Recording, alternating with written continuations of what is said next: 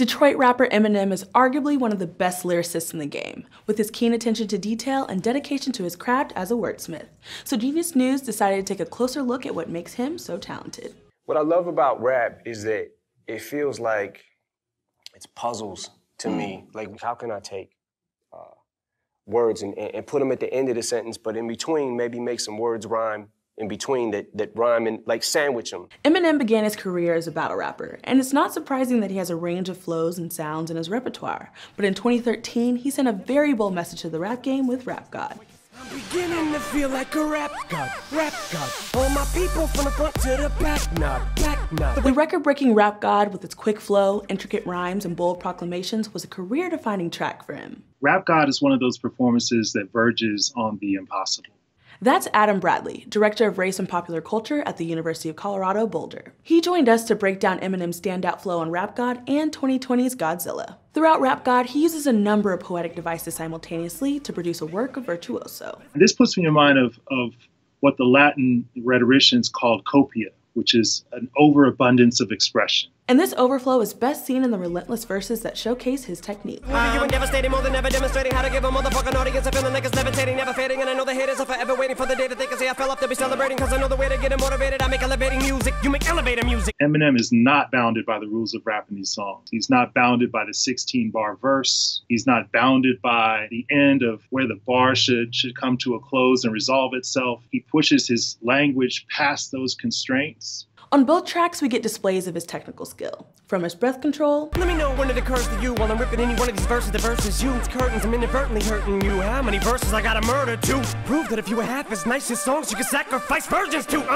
To his range of rhyme schemes, like his use of mosaic rhyme, which is a flow when you rhyme a multisyllabic word like Risperdal with 2 or more shorter words. And in the midst of all this, I'm in a mental hospital with a crystal ball, trying to see what I still be like this tomorrow. Risperdal voices whisper, my fist is ball back up against the wall, pencil drawn. And his use of rhyming multisyllabic words together that rhyme with earlier verses, like on Rap God with pocket and office. I got a laptop in my back pocket, my pinnacle walk when I hat cock it. Got a fat knock from that rat profit, made a living and a killing off it, ever since Bill Clinton was still in office. He does all of that in here, and what it does is it satisfies the mind's lust for rhyme. Whether we know it or not, our minds want rhyme, and he delivers that, but also gives us variety, and that is ultimately the thing that I think captures our attention when it comes to his rhymes. This showcase of skill weaves him into a legacy of hip-hop craftsmanship, something he's worked at by studying the greats. Me, I'm a product of Rakim, Shabazz, Tupac, W.A.Q. Hey, Doc, Rin, Yella, Easy, thank you, they got slim. And in doing so, he creates a sense of the history of hip-hop, one of which he is obviously an integral part now.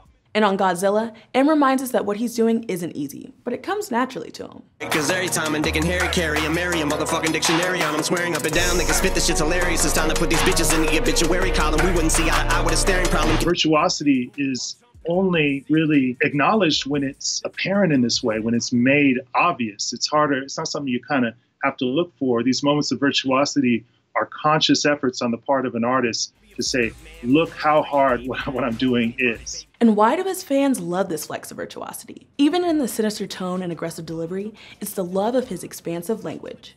Poets like Robert Frost, Langston Hughes, and Elizabeth Bishop were amongst the world's greatest authors whose prose also centered around the obsession of word choice. I heard that you used to read the dictionary. I want to be able to have all these words at my disposal in my vocabulary at all times, whenever I need to pull them out. You don't really want to get into a piss and match with this rapidy rat pack and a mac in the back of the yak backpack rap crap yap yap yap kitty yak nap the exact same time I attempt these lyrical acrobat stunts while I'm practicing that. I think of Eminem as that kind of obsessive artist with language. We can see it in his notebooks that he's released, this kind of graphomania where he just writes and writes and writes with a level of attention to language and its relationship to sound. Let me show you maintaining this shit ain't that hard, that hard. Everybody want the key and the secret to rap immortality like I have got. And do you think about this throughout the day? Yeah, all day. Yeah, I actually drive myself insane with it. You just have to figure out the science to breaking down words. His music constantly draws controversy, using homophobic and violent language as a shock factor in its lyrics.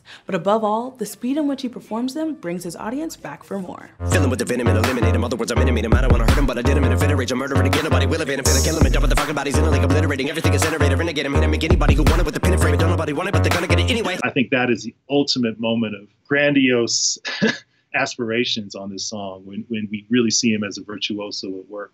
As Eminem continues to reinvent himself and shock his listeners, pushing himself past the rules of constraint, there's no denying the place of the MC in hip-hop history. I'm Delisa with Genius News, bringing you the meaning and the knowledge behind the music.